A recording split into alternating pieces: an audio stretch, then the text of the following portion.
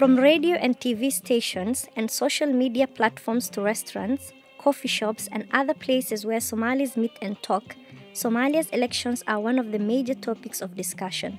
How do the elections fit into the overall construction of democracy in Somalia?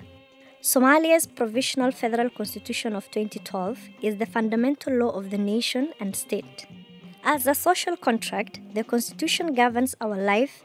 It lays down the rules and principles that guide the organization and operation of the state.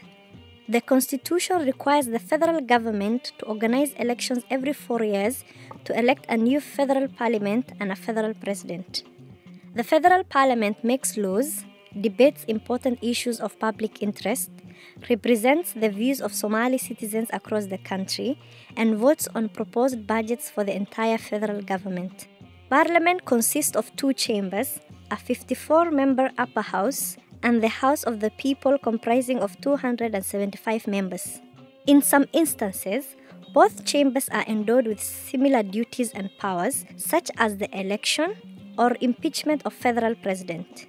In other instances, specific powers are vested in only one of the chambers. For example, only the House of the People can conduct a vote of no confidence in the Prime Minister, who is appointed by the federal president. Upper house legislators can initiate, pass, amend, or reject laws tabled before it, and participate in the process of appointing members of all national commissions.